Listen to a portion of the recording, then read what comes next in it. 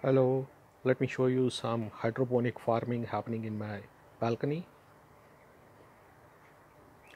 These are the hydroponic containers in which there are some flower plants, there are some creepers of various kind of plants, there are some okra coming out.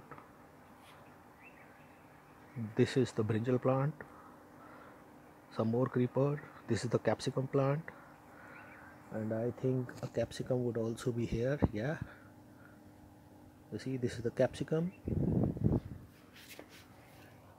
What we do is,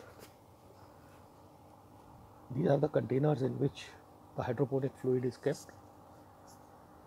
and the roots of the plants dip into the hydroponic fluid. The hydroponic fluid is aerated.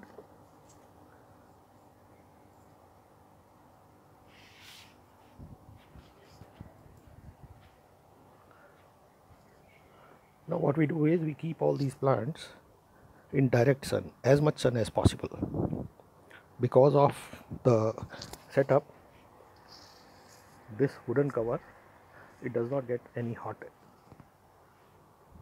The nutrient solution remains cool. The plants see an excellent growth. This is the spinach planter. We have already cut all the spinach. It will grow up in a week or so.